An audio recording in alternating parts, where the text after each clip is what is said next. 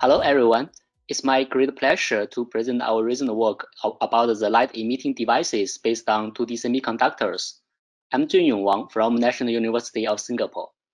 The work are done in Professor Goki Ada's lab and the Center for Advanced 2D Materials in National University of Singapore. 2D materials has attracted general interest in the past 2 decades. Here, I will not spend too much time on the broad introduction, but hope to emphasize 2 points. The first one is that these 2D families consist of a variety of different materials with different properties, from the semi-metallic graphene, insulating hexagonal boron nitride, and semiconducting transition metal dicoxygenase, and so on and so forth. The second point is that these 2D materials with different properties can be stacked together to form the so-called van der Waals heterostructures, just like the quantum wells in traditional semiconductors. However, for the 2D case, there is no dangling band of the different layers, so there is no limitation from the lattice mismatch. And here, we will narrow down our focus onto the photonic devices and especially for the light emission devices from the van der Waals heterostructures. Group 6 transition metal dicoxygenase is a suitable candidate for the light emitting devices, partially because it have a very interesting property, electronic band structure evolution from the indirect band gap to direct when it descends down to monolayer. So as we can see from the figure, the quantum yield for a monolayer is much larger than the thick layers. So this offers us the opportunity to build light emission devices based on only one atomically thin semiconductors. The optical properties of the 2D semiconductors are dominated by the 2D exciton, the electron-hole pairs. And this exciton itself in the 2D system is highly selective circular polarized light emission, the exciton polariton states, or lasing states, or quantum emitter states. So most of the case, we try to generate the excitons by optical pumping. For example, in photoluminescence spectra, we use a photon to excite the electron and hole pairs. On the other hand, another approach, which is the carrier injection, is also significant for the investment of the excitons, especially for device integrations. Different approaches has been proposed to fabricate the electro-triggered exciton devices. For example, a very simple device is the pin junction, for example, a lateral pin junction by local gates. In this device, when forward bias is applied, there will be a recombination of electron and holes in the pin junction area, and there will be light emission.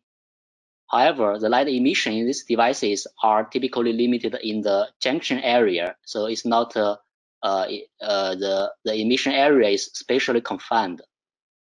Planar emission is important for the real applications. Quantum well structures has been proposed to achieve the planar emission.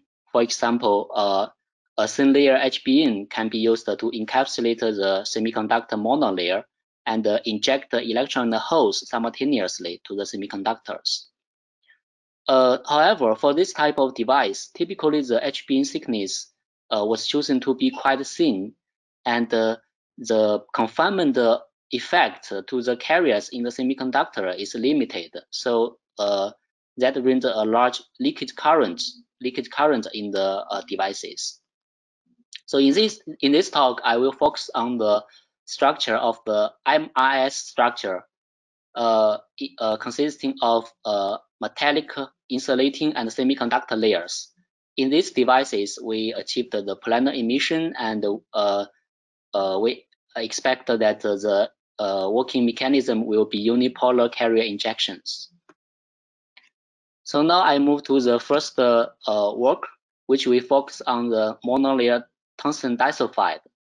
In this work, we achieved the light emission and a very high efficient conversion of carriers to excitons in the semiconductors. A monolayer WSE2 is a naturally undoped semiconductor, and the doping level can be further tuned by a simple backgate from this VG. And so this monolayer WS2 is electron accumulated. So to generate exciton, we need to inject the minors, the holes here. So we need a hole reservoir and a tunneling layer for holes as well as the blocking layers. So we choose fuel layer graphene as a hole reservoir to offer holes for WS2, and the HBN layer to work as the hole tunneling layer and the electron blocking layers. The HBN thickness has been selected to be quite thick, around 3 to 5 nanometers, to have a high confinement effect to the carriers in semiconductor. What we expect is that when we apply a bias to fuel layer graphene, holes could have a possibility to tunnel through the HBN, and the tunneled holes could combine with electrons and form excitons, and some of them will readily recombine. So we can detect the EL from the devices. Firstly, we see the IV characters of the device. As we can see, when we apply a positive bias, the current will be the on state, and these currents are depends on both the bias voltage as well as the gate voltages. Interestingly, when we found that when the current is larger than the threshold current, there will be detectable EL immediately. Note that this current is only is below nanoampere, so this means that we have a very high efficiency to convert the injected carrier to exciton formations. So this picture shows the device, one of our device, and the red line is the contour of the stacked overlapped area, and we can see the emission is planar from the right image. And here I would like to show a video to show that the LED can be turned on and turned off by controlled bias. And we can see in the current level of 100 nanoampere, the device can achieve a quite high brightness. So to further investigate on the quantum efficiency of the device, we compare the EL external quantum efficiency to the PL quantum yield. We can regard the EL process to be a two process. First one is to convert the injected carrier to exciton. The second process is the exciton has the possibility to recombine and emit light. And the second process is heavily depends on the material quality, depends on the exciton radiative lifetime in the 2D semiconductors. The conclusion here is that we found the quantum efficiency for EL and PL are in a similar level, which means that the first process, the carrier to exciton conversion efficiency, is very high in our devices. So the efficiency are only limited to the quantum yield, intrinsic quantum yield of the monolayer samples. To further verify our conductive mechanism, we measure the temperature-dependent conductive curve of the flakes of the samples with different HBN thickness. Firstly, we found that the IV curve is temperature independent, which consistent with tunneling behavior of the conductance. Secondly, we found that in the high bias regime, the IV curve can be fitted well by the Follow-Norham tunneling function, and from the fitting we can extract the energy barrier of the holes, and the slope is also depends on the thickness of the boron nitride. So all this evidence verifies the proposed tunneling mechanism for this device, that the hot holes, has tunneled through the triangular barrier from boron nitride and become hot holes, and these holes fan the electrons to form exciton. And here, in fact, is trion to emit light. Okay, next I will talk about another topic that we achieved the charged exciton emission from 2D tungsten diselenide. Trions are excitons bound additional charge. It can be either electron or hole. So if the trion consists of 2 holes and 1 electron, is positive trion, or it consists of 2 electrons and 1 hole, is negative trion. So the trion emission can be detected through the photoluminescence if we tune the doping level of the monolayers. For example, by adjust a simple backgate, we can achieve the redistribution of the oscillator strength from neutral exciton to negative trion, which is in the positive gate, and the positive trion, which is in the negative gate. The sample is in p-doped region. However, to achieve the trion separately and in a controllable manner electrically is still challenging. So to achieve this problem, we first choose the monolayer tungsten diselenide as a material because it has both electron and hole accumulation states. So we can control the both positive trion and the negative trion conditions. And then we fabricated the MIS device. But here we use a graphene contact to the tungsten diselenide, and we also put the MIS encapsulated into boron nitride to improve the device stability. So this one shows one typical figure of the device. The red line is monolayer WSE2, the purple line is top filler graphene, and this white line is tunneling HBN. So the active area will be this triangular shadowed area. Firstly, we check the IV characteristics of the device. We found that in most of the case, the device is in a high resistance condition. But in the positive gate and the positive bias condition, or in negative gate and negative bias condition, there is current. So this is understandable, similar to the WS2 device, but the only difference is that we have another conductive branch in the negative gate and negative bias. So the next question will be, can we see the emission, light emission from the two conductive region? So the answer is that indeed we see light emission in both these two regions, and the emission is planar as shown from these figures. To further investigate on the origin of the emission, we systematically investigate on the gate-dependent and the bias-dependent PL and compare them with the EL.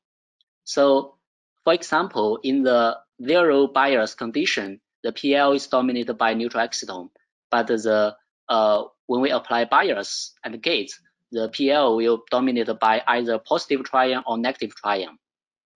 And the EL happens when the monolayer WSE2 is in heavily doped region. So this EL at the positive gate corresponds with the negative trion, and this EL and the negative gate corresponds with positive trion. So this is the mechanism we proposed for the light emission and the trion formation process. For example, in the positive gate condition, WSE2 is heavily undoped, and the holes and the filler graphene is p-doped by the bias. So after threshold, the holes from filler graphene has a possibility to tunnel through the boron nitride and find the excitons in the WSE2 and form negative trion. This is similar for the positive trion formation process. Interestingly, we found that for negative trion, there is a hot trion emission corresponds with the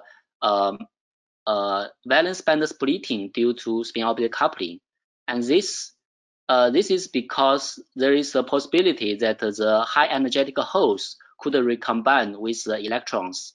However, for the positive trion condition, there is no such hot holes, so we can only see a single peak. So in the last part of the EL devices, I would like to mention that for some of the 2D semiconductors with a reduced in-plane symmetry, for example, in the thin layer rhenium disulfide, excitons will behave quasi one-dimensional. So they have a preferred dipole orientation. So for this type of 2D materials, we fabricated devices and achieved the light emission from the excitons, and we found the emission is highly linear polarized, and they, as can be seen from this figure, the two excitons show different dipole direction.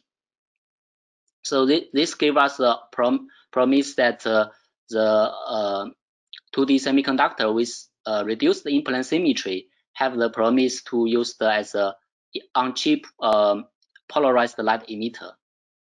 Lastly, I would like to mention that we can to improve the device performance and to characterize the device, we can use the scanning probe microscope technique to improve the device. So firstly, when we do the transfer, sometimes it's then avoidable to find some bubbles or contaminations in the heterostructure region, which can be seen that it blocks the light from the device. So it's found that if we use the AFM tip to scan the sample, for example, this red square is scan the area, and the contamination can be removed if we adjust the parameters carefully. So this is the so-called nano switch technique. Another problem we usually see in this device is that the tunneling of the HBN is planned emission, but sometimes it's not uniform. So I think if we use the conductive AFM to investigate on the local conductance of 2D materials, it will be helpful for the devices. For example, this figure shows the conductive AFM on the HBN flakes. I will skip the summary, and lastly, I would like to thank Professor Koki Eda and my colleagues in the lab, and also thank the Center for Advanced 2D Materials for the support. And thank you for your attention.